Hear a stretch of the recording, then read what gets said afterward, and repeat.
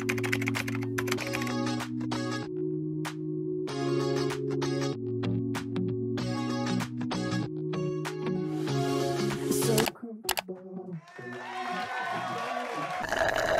everyone and welcome back to my channel, or if you're new here, my name's Alexa Raye. I'm so glad you're here and I'm so glad you clicked on today's video.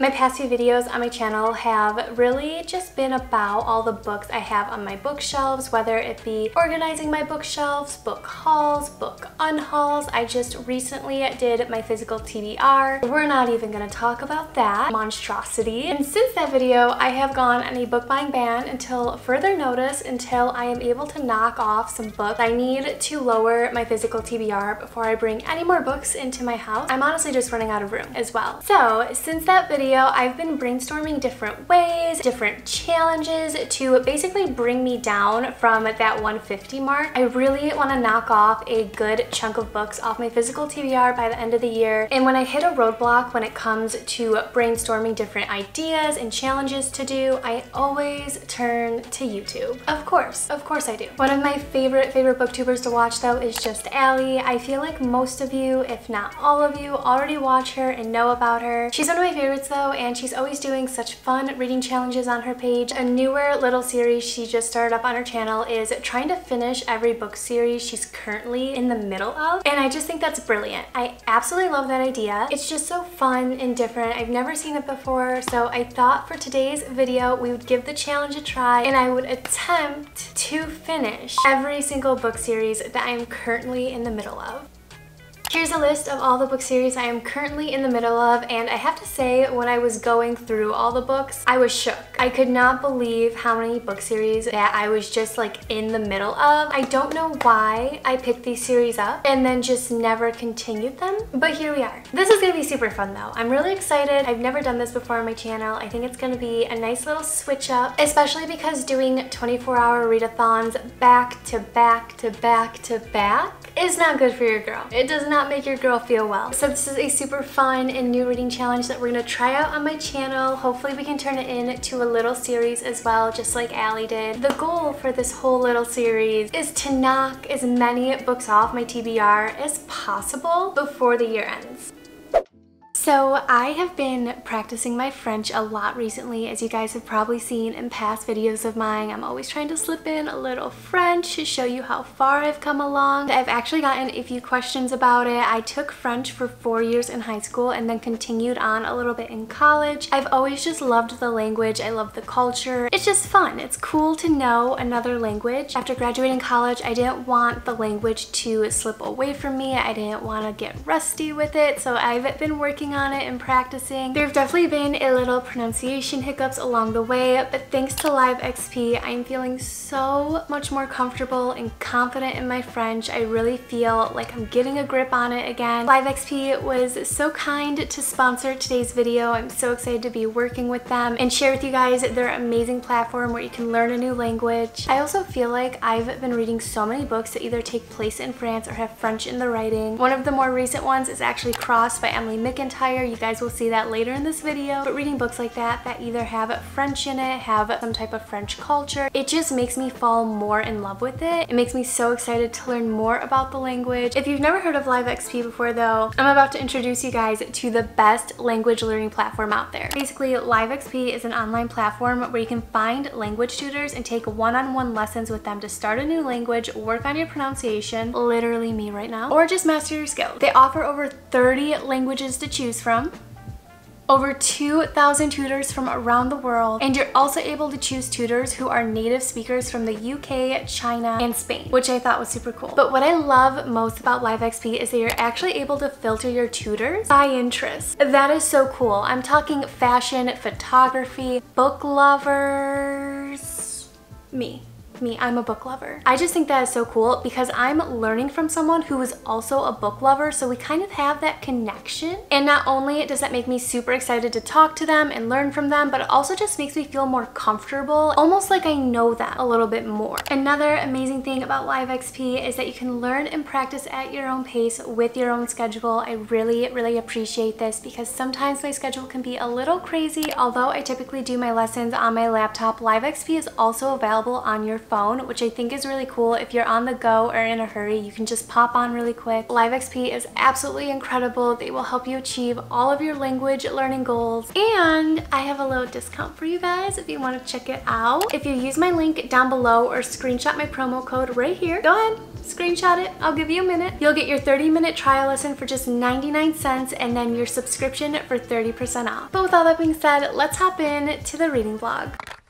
So the first book we're going to be tackling in today's video is Redeemed by Lauren Asher. This is book 4 in the Dirty Air series. Actually, the very last book in the series, which is super exciting. So many people have raved about it and said it's their favorite one out of the series. Santi and Chloe are their absolute favorite couple. Lauren Asher is one of my favorite authors at the moment, and I just think she writes such incredible romances. So this tells the story of Santiago, though. He's the older brother of Maya, who book 1 is all about. It's also about Chloe, who is this cutie all-American girl who has absolutely no idea what F1 is, which I thought was absolutely hilarious. If you're not familiar with the Dirty Air series, the entire series revolves around F1 drivers, and in each book, each driver like finds love. I know, it sounds very cheesy and cliche, but it's amazing. I have to say, going into this series, I was super nervous because I myself don't really know a lot about F1, and I didn't think I was gonna like the books because of it, but I literally could not be more wrong. You learn a lot about F1 throughout the books. There's a lot of traveling and it's just so fun. Honestly, some of my favorite romances are by Lauren Asher, so I have a lot of hope for this. But anyways, this tells the story of Santi and Chloe. The way this book starts off is definitely very heavy and sad and honestly kind of tragic. There's some crazy stuff that happens to Santi in the beginning of this book that kind of causes like a roadblock for him in his career and his like life dreams, and it hit me so stinking hard because we get to know Santi over the course of the last 3 books and you fall in love with him. Like, his character is just so fun and upbeat. I just love his character so much. So for this to start off the way it did, it literally ripped my heart out. Santi is currently residing in Italy, and then Chloe, again, she's an all-American girl, so she's in America, and her life dream is to meet her real father because she has no idea who he is. I'm pretty sure her dad also doesn't know she exists, so it's like a big dream of Chloe to find him, meet him, and hopefully have a relationship with him. For Chloe's birthday though, her best friend gives her one of those like ancestry kit things, and she was able to track down her real father. And it turns out, can you guys guess where her dad lives? He lives in Italy, of course. So Chloe decides to take a very big chance and travel to Italy, hoping she can actually find her father and hopefully have a relationship with him. Just from the first few chapters, I find Chloe incredibly brave. Like, who would just hop on a plane to a new country to find this stranger and hopefully have a relationship with them? Of course, traveling to Italy, this is how Chloe and Santi meet, and I have to say the way they meet is not how I expected them to meet. I thought it was really funny, but also really cheesy. It's very weird and crazy the way they met, and Santi is definitely giving off all the grumpy vibes. But anyways, I just left off at their meeting, and I can already tell their relationship is going to be the craziest but also the most fun out of this entire series. So we're gonna keep going and see what happens.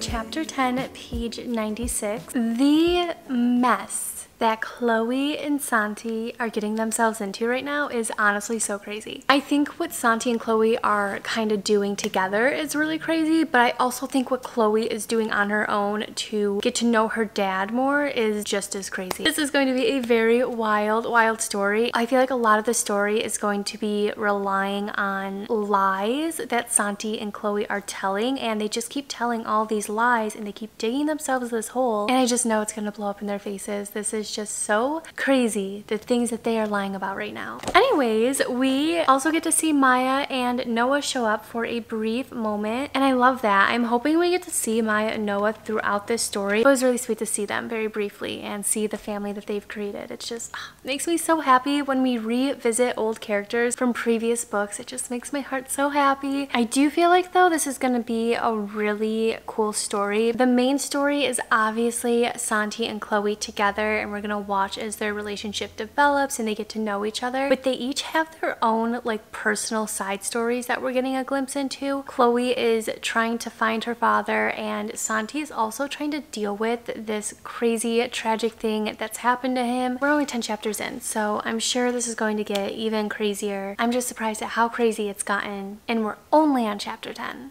Under the heat, I'm half awake. I've been hung up on yesterdays. Woke up at noon, I'm in a daze. We'll keep on pushing anyways. I don't know. Santi and Chloe are giving me all the happy vibes right now. They're so cute. We have made quite the dent in Redeemed. It's not going the way I thought it was going to go. I'm very surprised at how the storyline is kind of progressing, especially between Chloe and Santi. I feel like because of how they met in the beginning, it was so weird and crazy. I think I was expecting something different to happen. I don't know, but nonetheless, I think it is so stinking cute. I'm absolutely loving their story. Again, I think Chloe is so incredibly brave, what she is doing, traveling across the world to meet her father who doesn't even know she exists. I am just loving her storyline, but I'm also loving Santi's storyline because we're watching him struggle throughout the book, trying to come to terms with what happened in his life, and we're just watching him navigate it. And I think what I love so much about this so far is we're obviously watching Chloe and Santi grow closer, but we're also watching them grow as individuals. In the beginning of the story, Santi was super grumpy. He didn't want to talk to anybody. He didn't want to go out or be around people. Chloe has definitely brought out like a different side to him. I feel like Chloe's bringing out the old Santi, and I love it because now we're getting like the Santi we got to meet in the first 3 books. We're getting that Santi back, and he's my favorite Santi. It's really cute. Chloe definitely has a lot of baggage. Like, she comes from a very hard and sad past. I definitely relate to, probably more so than I wish, honestly. So I definitely am like connecting to her on so many different levels, and I kind of like that because in a way this story feels like more realistic. And I think I said this about book 3, which is Wrecked. Jax and Elena and Santi and Chloe, they feel so real because they're navigating like real world problems, but I like that. I hope that doesn't come across wrong, but I'm just enjoying like how real these characters feel to me. I'm loving their stories, and they're really cute. Sweet. Ah! People are staring at me. I'm pretty far in the book, honestly. I'm a little bit more than halfway, but I thought we would switch it up a little bit. Whenever I do my 24-hour readathons, I am just reading at home on my couch, in my bed, on the floor, because that's basically what 24-hour readathons are. We're gonna switch it up a little bit, get a little change of scenery. I am always reading at home, and sometimes it gets so boring, so I thought it'd be really fun to maybe go read a little bit at a coffee shop today. I love reading at coffee shops and bookstores. There's just something so cozy and aesthetic about it. It makes my heart so happy. I can't even explain the happiness it like gives off. That's what we're gonna do. We're gonna go get a coffee, maybe a little snack, sit down and read for a little bit. I want to try and finish this up today. Something else I really love about Lauren Asher books is that I think it's because her writing style is so easygoing. I just fly through her books and I love that. We're just gonna vibe today.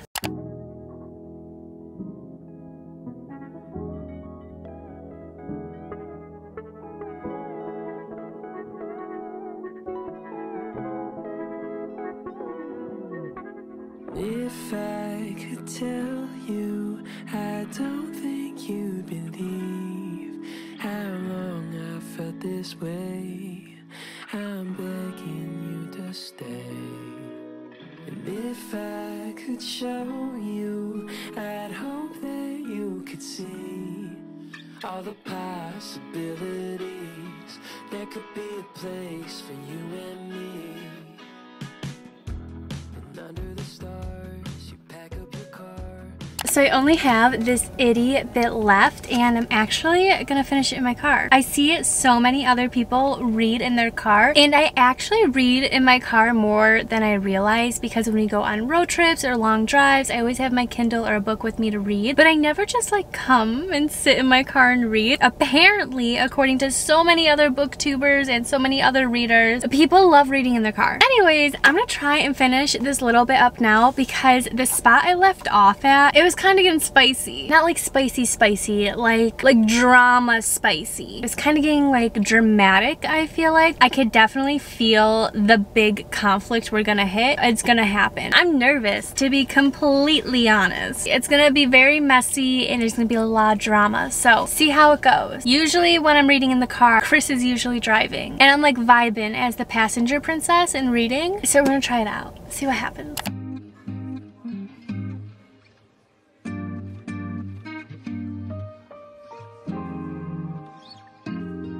No way.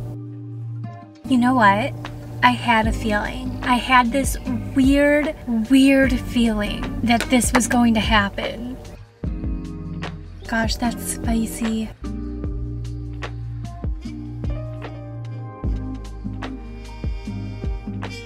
This book started off as like a 5-star for me, and then it kind of got weird, and I was like, okay, maybe it'll be like a 4-star, and now I literally feel like I'm gonna knock it down to like 2 stars. Is that dramatic of me? That I might rate this 2 stars just because of one single chapter? No, I'm actually so frustrated right now. I literally can't stand Chloe's character. Is that like so mean of me? Just not it for me right now. I am so upset. I honestly feel so bad for Santi, because he's such a good and genuine person. I feel like he deserves better. Okay, I feel like I'm being dramatic right now. I have to finish this, because now I have to know what happens and how it gets resolved. I really hope this isn't a 2-star read for me. We finished Redeemed by Lauren Asher. I want to say like the last 100 pages. That was like infuriating to read. I was very frustrated with Chloe's character. This book like took such a weird turn. I'm kind of upset with the way it went. Watching like her actions play out, it made me very upset. Okay, in all reality though, this was like a roller coaster also. Like the last 150 pages, it was like 5-star, 4-star, 2-star, 4-star again. The final rating I'm gonna leave this with is a 4-star rating, because I loved the majority of this book except for like probably like 50 pages toward the end, when it was like Chloe messing up the entire story and self-sabotaging herself. That was when it was really low for me, and that's what knocks it down from a 5-star. But other than those few chapters, this was so stinking cute, and I loved Santi and Chloe's story. I love Santi's character, and I'm so stinking proud of Santi for like how far he came throughout this entire story. The entire story, I was like, oh, I think it's so cool because Chloe is so brave and optimistic, but by the end of it, it was Santi. Like, Santi is everything in this book. He is so genuine and sweet and just perfect. Everything he does for Chloe and the people around him, his friends and family. He's just such a caring and compassionate person, and I absolutely loved his character, and I'm so proud of him and how far he came in this story. I'm so happy with how it ended. We also got an epilogue and then an extended epilogue. Don't even get me started on those. Those were so perfect. I am so happy with the way this series wrapped up and how we get to see all the couples from all the books come together. I'm such a sucker for the found family trope. It's honestly like one of my favorite tropes to read about. This is really cute. I highly recommend this entire series. Jax and Elena are still like my favorite couple out of the series. Their love is everything. But Chloe and Santi are definitely a close second.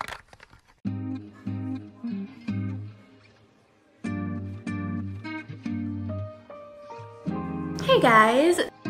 We Start Crossed by Emily McIntyre. This is the 5th book in the Never After novels. It literally just came out. It's a Hunchback of Notre Dame reimagining. If you're not familiar with the Never After novels, I have slowly been tackling them over the course of this year. So if you want to hear about the first 4 books, definitely go check out my other reading vlogs, because these books have literally taken over my entire life this year. I actually started 2023 out with Hooked by Emily McIntyre. That's a Peter Pan reimagining. I have to say, like, going into this series, it was another series I was very hesitant about because they're fairy tale reimaginings and they mainly revolve around the villains from our favorite classic fairy tales. So Hooked revolved around Captain Hook from Peter Pan, and I was like, there's no way I'm gonna fall in love with Hook because it's Captain Hook. And then book 2 was a Lion King reimagining, and that revolved around Scar from the Lion King. That one was so good. Book 3 was Wretched. That was a Wizard of Oz reimagining. It really wasn't my favorite. And then book 4 was Twisted, which is a Aladdin reimagining, which I thought was really fun. But still, Hooked and Scarred were like my all-time faves, my favorite books in the series. Then this came out. I just love the idea of our favorite classic fairy tales being reimagined and the stories revolving around the villains. I just think that's so cool and different and almost kind of thrilling. I didn't think I was gonna like this because it's a Hunchback of Notre Dame reimagining, and I loved the Hunchback of Notre Dame growing up, but at the same time it wasn't like my all-time favorite. So we started this. I'm halfway through this. I literally started this book and I have not put it down since. This one is not as dark as the first 4 books. Like the first 4 books, there's some very like dark, grungy moments, and there's also like some super spicy moments. But with this one, I don't feel like it's as dark as the other ones, which I find really interesting. I'm literally obsessed with this though. I am obsessed with Cade and Amaya's story. Cade is literally a priest. He is our reimagined villain from The Hunchback of Notre Dame. Amaya is our reimagined girl Esmeralda. If you're familiar with The Hunchback of Notre Dame, like, you kind of already understand the story of this, but basically just imagine Esmeralda falling in love with the priest. So wrong on so many levels. The way he cares for Amaya and her little brother, and the way he's looking after them. And then Parker, who I believe Parker is like the blonde from The Hunchback of Notre Dame that Esmeralda like falls in love with. I think he's like the hero in that story. He's clearly the bad guy in this one. Then he's just horrible. He's a horrible human. The way that Cade stands up to Parker and stands up for Amaya and her brother. Swooning so hard for these characters right now. But yeah, I'm on chapter 28. I don't know what happened. I literally started this a day ago. I have not put it down. I've just been so sucked into it. I honestly have just forgotten what we were doing here. We're on chapter 28. It's a dual point of view between Amaya and Cade. The slow burn in this story is like, it's literally everything page 210, and the slow burn is still going. I already started chapter 28, but I just tabbed this one little quote. It's from Cade's point of view, and he says, "She will be my downfall because I am just a man, and for her I am weak." Anyways, we are gonna keep going. I have to like slow my roll with this one. I'm flying through it so fast because I love it, but like I want to slow down with it because I don't want it to end. But like I also just want to finish it and see like what happens. I don't know.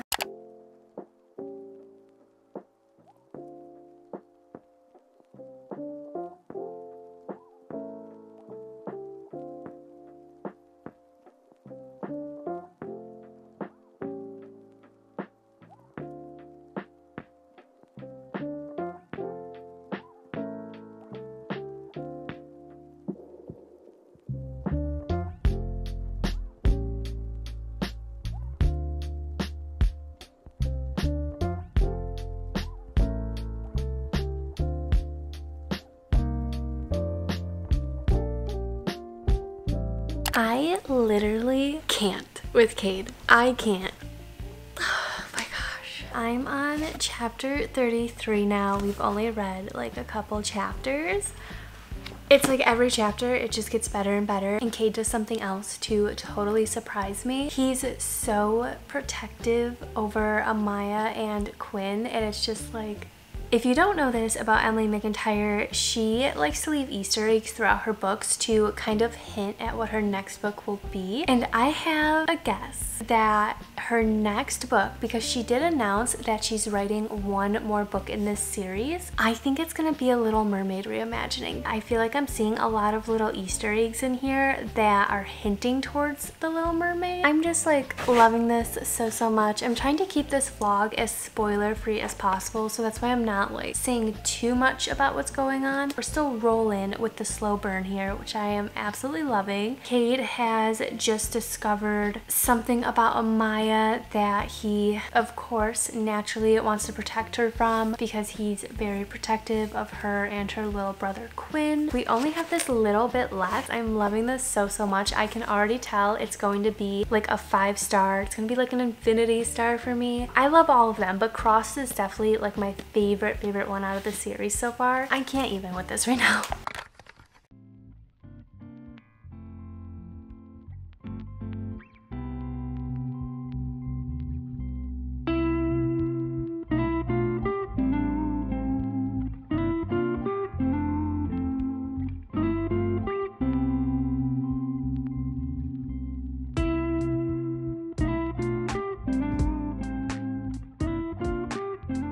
Okay guys, I actually meant to film this clip earlier before I left my house, but then I was just rushing and I just decided to take you guys with me. We finished Crossed by Emily McIntyre. I finished this book and then I couldn't even talk about it because I needed so much time to like process it, and because I was loving it so much, I didn't want it to end, obviously. When it did end, I was like, oh, what am I supposed to do with myself now? So it took a few days to, I guess, just dwell on finishing this amazing book. This is definitely one of my infinity ratings. I love this story so much. The ending was so crazy and hectic, and I felt like I was literally on a roller coaster. It was so exciting and thrilling. I'm in shock that I loved it as much as I did. I just don't think I'm ever gonna recover from Cade and Amaya, as twisted and weird and dark as it is. They definitely radiate that soulmate vibe throughout the entire story. They're always drawn to one another. I still stand by her next book being a Little Mermaid reimagining. I just feel like there were so many little clues in there that were pointing to the Little Mermaid and pointing to Ariel. We'll see what happens. Yeah, I just wanted to give you guys a little update on our reading vlog. We have now finished 2 book series, so I feel like we're doing a really good job in this vlog. I feel like we're really cruising. I already have an idea of what book I want to start next, and I've been holding off on starting it because I've heard very mixed reviews about it. But I feel like this is the perfect video to start the book in because it's just gonna push me and motivate me to read it. But we're probably gonna start that a little bit later. So our next read in this vlog is gonna be King of Pride by Anna Hong.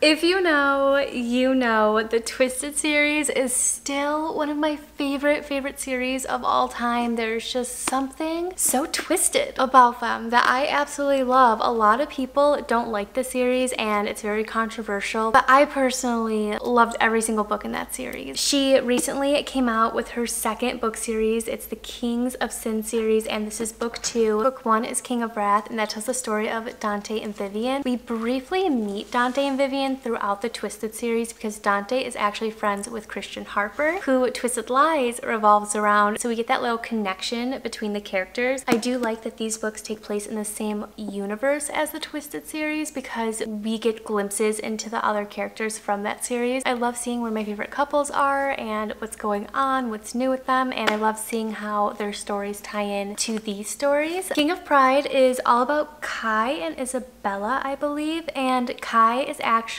close friends with Dante, so there's like the connection between the 2 books. And also, just like Dante, Kai is a CEO of his own company and he's a billionaire. Isabella is, I believe, a bartender at Valhalla, which is like this elite club that Dante and Kai are a part of, and her and Kai are supposed to spark up some type of romance. It's not like my favorite story setup. I feel like it's kind of weird, but that's what we're working with and I have high hopes for it. I do have to say say I have seen a lot of mixed reviews on this book. A lot of people were saying that it's not their favorite and that it was really hard for them to get into. And for myself personally, when I read King of Wrath, I liked it, but not as much as the Twisted series. So I'm a little nervous for this, but I'm also really excited because it's Anna Hong and I love her writing. I love her characters. I love her storytelling. She's his opposite in every way and the greatest temptation he's ever known. Reserved, controlled, and proper to a fault, Kai Young has neither the time nor inclination for chaos, and Isabella, with her purple hair and inappropriate jokes, is chaos personified. With a crucial CEO vote looming and a media empire at strike, the billionaire heir can't afford the distraction she brings. Isabella is everything he shouldn't want, but with every look and every touch, he's tempted to break all his rules and claim her as his own. Bold, impulsive, and full of life, Isabella Valencia has never met a party she doesn't like or a man she couldn't charm, except for Kai Young. It shouldn't matter, he's not her type. The man translates classics into Latin for fun, and his membership at the exclusive club where she bartends means he's strictly off limits. But she can't deny that beneath his cool exterior is a man who could make her melt with just a touch. No matter how hard they try it, they can't resist giving in to their forbidden desires, even if it costs them everything. Spicy, I don't know. We are gonna jump right into this, see what happens, see what the deal is between Kai and Isabella. We know they're gonna fall in love. I wanna know all the in-between stuff.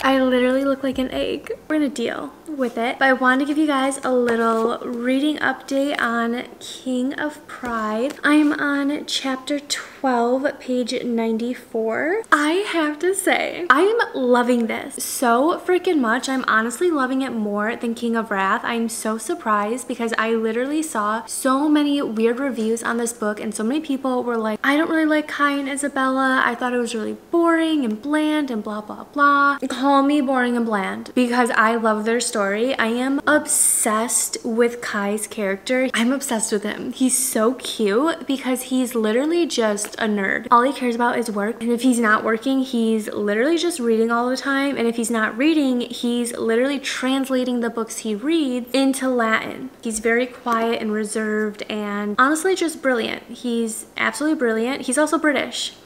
So I love that. This is going so much better than I thought it would go because I know I said in the beginning I was a little bit iffy on, you know, him being like this billionaire falling in love with this waitress at the club he's a part of. It just seemed really weird to me. Isabella is actually best friends with Vivian, who is Dante's wife. So we're getting a glimpse into Isabella's personal life. We're seeing her with her best friends. She's also trying to write a book. She just has like this whole other life outside of Valhalla, which I don't know why I didn't think she would have. I'm really enjoying getting little glimpses into her life, and her whole main story in this is she's trying to finish her book to prove to her family that she can be a writer. That's what she wants to do in life. She wants to be an author. And then Kai's like side story is he is in the middle of like probably the most important vote of his life. He's trying to become CEO of this company that has been in his family forever, and he's nervous he might lose. So that's kind of what we're getting glimpses into when it comes to Kai's point of view. The little things he's doing for Isabella is so stinking cute. You could just feel like their connection. They're just drawn together. You know what? It's like they're literally like attached to each other by a little string. That's exactly what it feels like reading this. Chapter 11 was so cute because Kai knows that Isabella is in the middle of writing a book and she's kind of struggling. She's hitting writer's block. He shows her this secret library of his.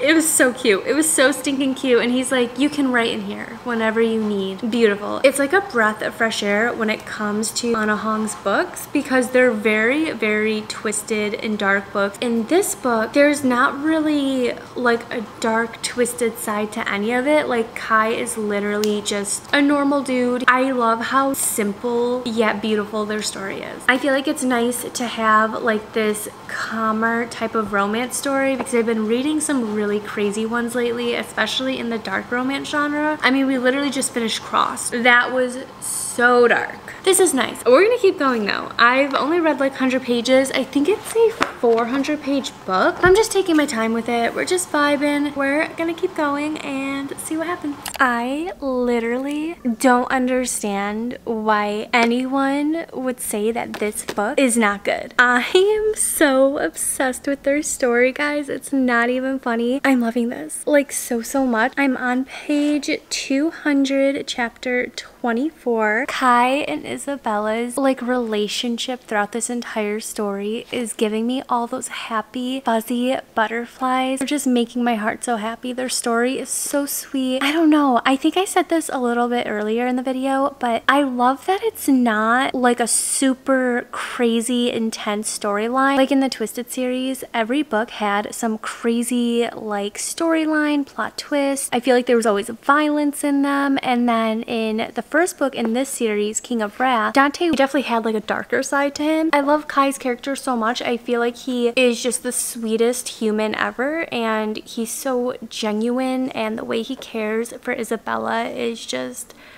it just makes my heart so happy. Truly. The conflict that they're having in this story, it's so dumb, but also kind of realistic. I'm flying through it. I always fly through her books because she's such an easygoing writer. And I'm loving this. I thought I'd just update you guys and let you know. If you see any negative reviews on this book, don't trust them. We're gonna keep going though.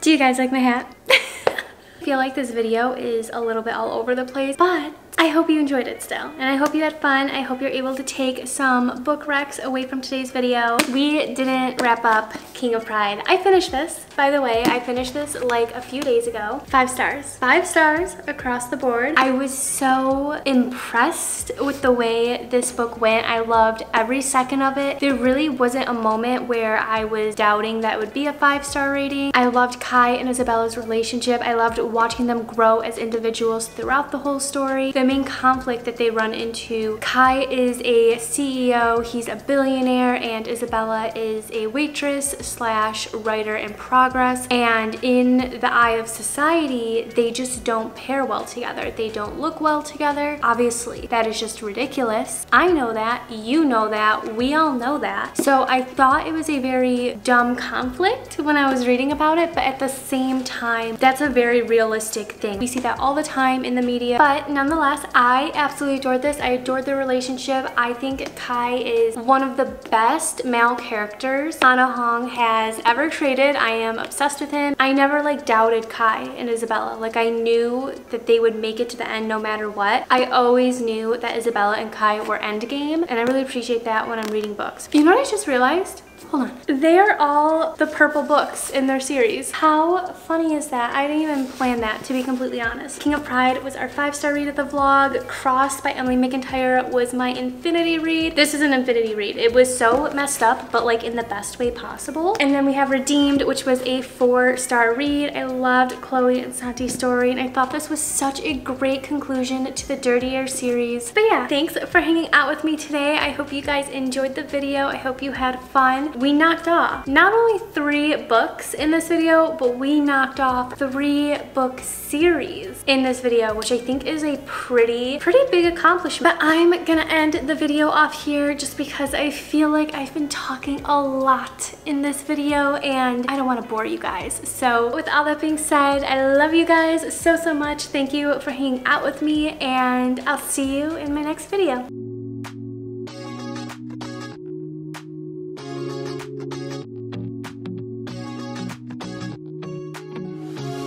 So comfortable.